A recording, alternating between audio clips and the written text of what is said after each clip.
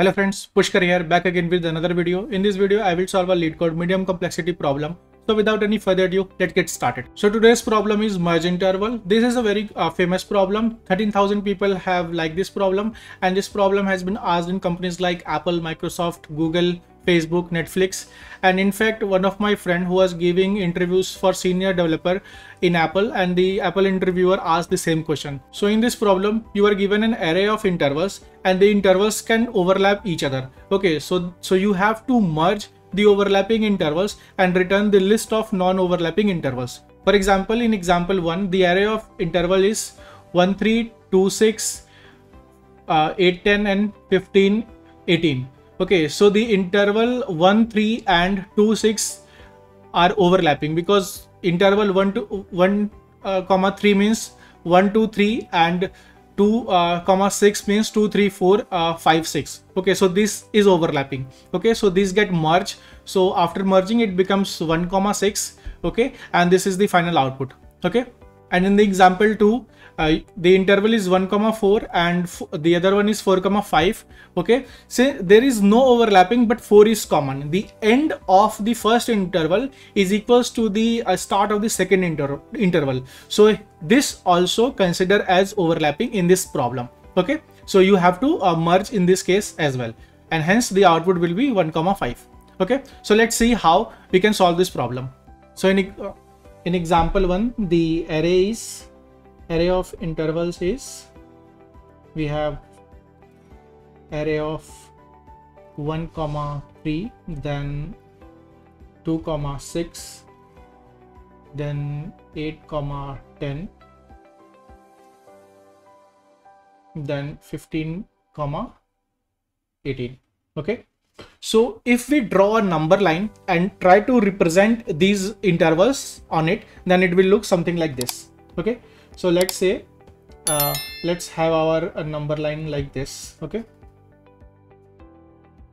so this is our number line, where this one is, let's say, 0, then 1 2 3 4 5 6 7 8 9 10 11 12 13 14 15 and 18. Okay, so let's draw the interval 1 2 3 in this number line. So 1 2 3 means we have this.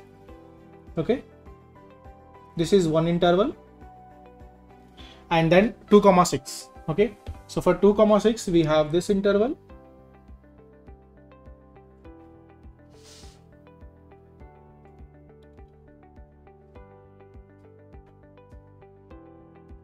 and then for 8 comma 10 we have this interval,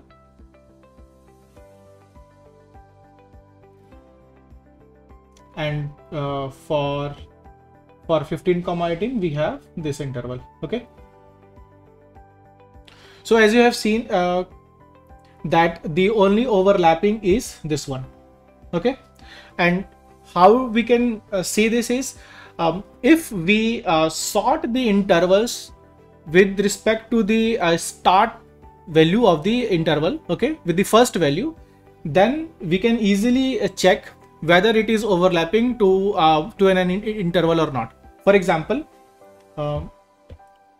1 comma 3. Okay, this is one interval, and we have one interval 2 comma 6. Okay, we can say these two intervals are overlapping only when the end of the first interval is greater or equal to the start of the another interval. Okay, and when we merge it, okay, when we merge it, our new interval will become something like the start of the first one, okay, 1, and the end of the second one. Okay, not the end of the second one, but maximum of the end. Okay, for example, so in this case we have the second value as 3 and 6, so the maximum is 6. Okay, so the merge interval will be 1 comma 6. But what if it was 1 comma 7 and the other one is 2 comma 6? Then in that case the merge interval will be 1 comma 7.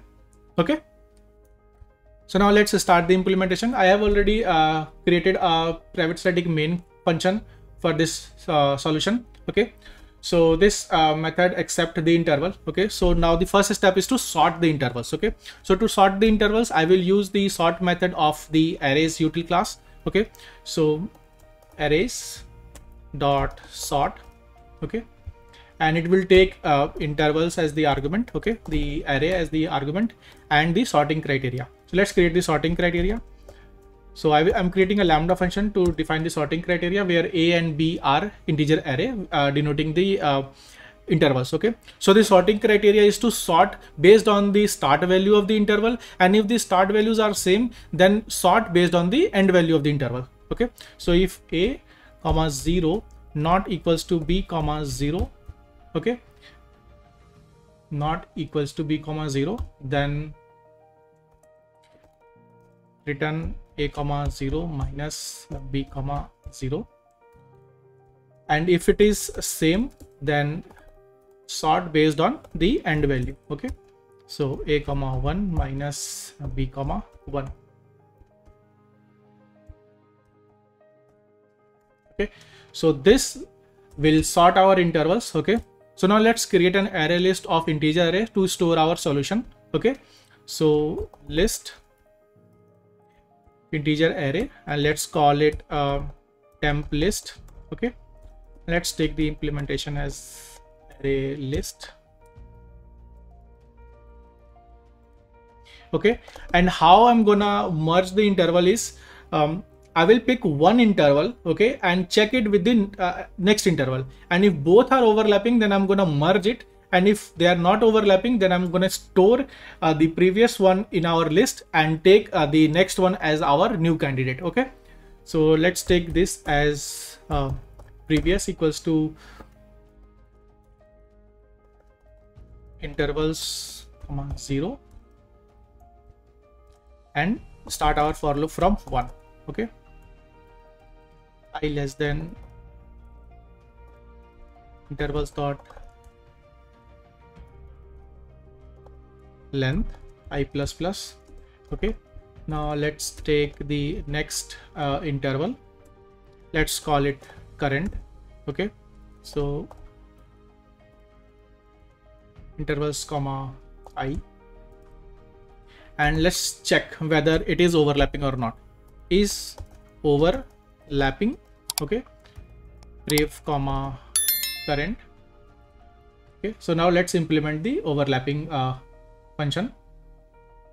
So how we decide whether it's overlapping or not? Okay, so an interval is overlapping if the end of the first interval is greater than or equal to the start of the next interval. Okay, so if the end, okay, so the end of the previous one should be greater than or equal to the start of the current.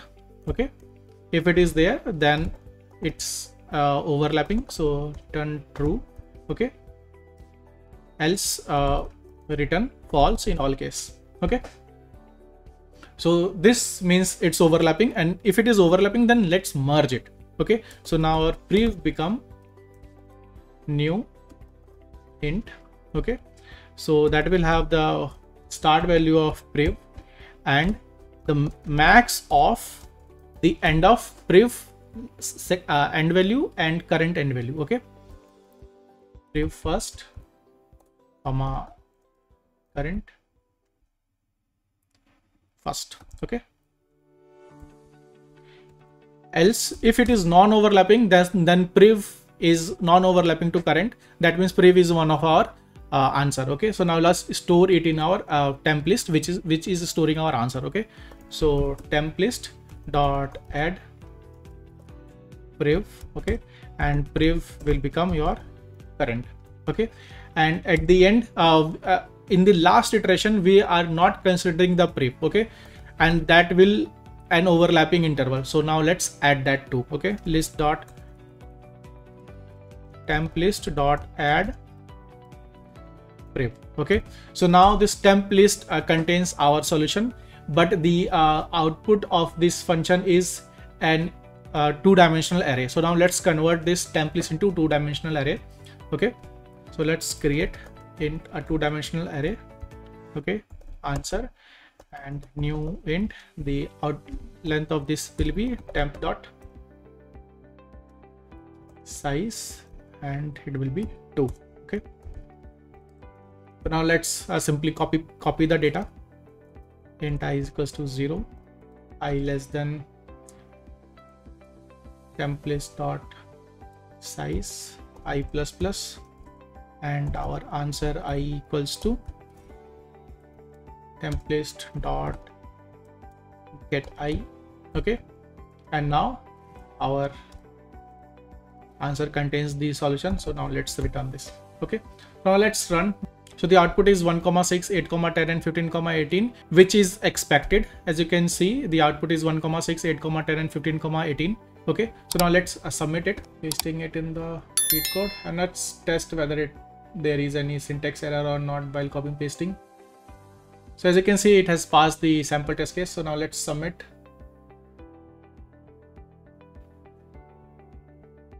As you can see that this code has passed all the test cases and the solution is expected, and it is faster than 58% of the current Java submission. So this is what in this video. I will keep solving LeetCode medium complexity problem that will help you in interview preparation. Till then, take care and subscribe my channel. Thanks. Bye.